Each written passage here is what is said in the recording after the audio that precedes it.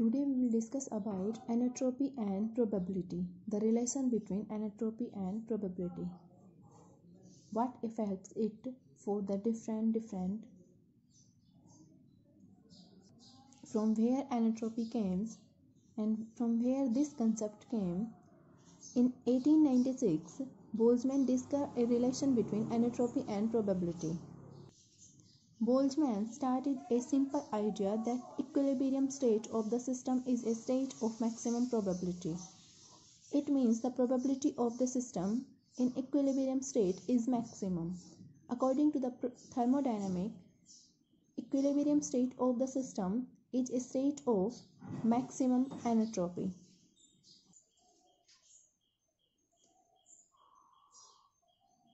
That is, in thermodynamics, we studied about the equilibrium state, which defines as the state having maximum enotropy. And in the statistical mechanics, as we discussed earlier about the maximum state of equilibrium, the state of equilibrium is defined as the state at which the probability is maximum, that is, the most probable state or the state having maximum probability. When any isolated system undergo irreversible process, there is a net increase in enotropy of the system. When the system is not in equilibrium, then change in it will continue to take place until the equilibrium state is reached. Thus, in equilibrium state, both the enotropy and thermodynamical probabilities has their maximum values. From this idea, Boltzmann established a relation between, that is, this idea led Boltzmann to establish the relation between enotropy and statistical physics. And this relation is known as Boltzmann-enotropy relation. As enotropy and thermodynamical probability have their maximum values in the enotropy state, therefore, according to the Boltzmann-enotropy relation, enotropy is the function of probability. That is, we can say that, or we can write it as we denoted the enotropy by S and probability by W. So we can say that enotropy is the function of the thermodynamic probability. That is, S is equals to function of W, F of W can be denoted as F of W, whereas S is the enotropy and W is the thermodynamical probability of the state. For this, consider two completely independent systems, A and B, having enotropy S1 and S2 respectively. As the enotropy is an extensive or additive quantity, that is, we can say that the enotropy of the two systems together will be equal to the sum of their separate enotropies. That is, we can say that the total enotropy of the system will be S is equals to S1 plus S2. Also, the thermodynamical probability of a composite system is the product of individual and independent probabilities. Therefore, for the above two systems A and B having probabilities W1 and W2, the probability of the composite system, combining system or composite system, which can denote it as W, will be the product of two individual ones, because the system is independent to each other. Hence, W is equals to W1 into W2. As we know that S is equals to F of W, so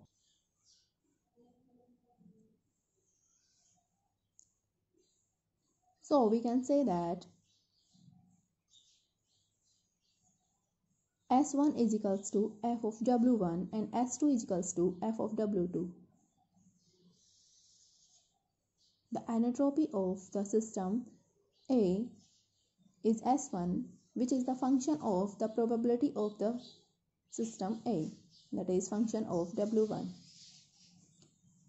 And S2 is the enotropy of the system B, and W2 is the thermodynamical probability of the system B, that is we can rewrite it as S is equals to the combining or for the composite system enotropy is F of W1 W2. Hence we can say that from these results S is equals to S1 plus S2, we get function of W1 W2 is equals to S1, that is function of W1, S2 is equals to, that is function of W2, that is function of W1 W2 is equals to function of W1 plus function of W2. Differentiating this with respect to W1, we get, when we differentiate this term with respect to W1, that is the term containing W2 will be constant, that is W2 taken outside W2 f dash of W1 W2 is equals to function of W1 will be differentiated with respect to W1 f dash of W1 plus function of W2 does not contain W1, so this gives us the result 0. And when we differentiate this with respect to W2, then we can say that differentiating this with respect to W2, W1 is the constant term, taking outside W1, f dash of W1, W2 is equals to f of W1 differentiating with respect to W2 gives the result 0 plus f dash of W2. We get the results like these two equations.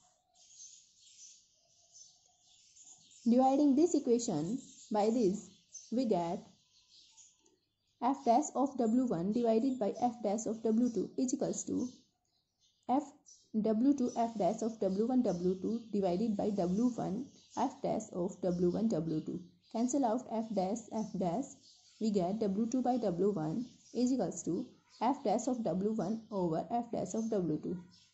Cross multiplication gives the result W1 f dash of W1 is equals to W2 f dash of W2 is equals to k any constant. F dash of W1 is equals to k by W1. F dash of W2 gives us k by W2 from this result.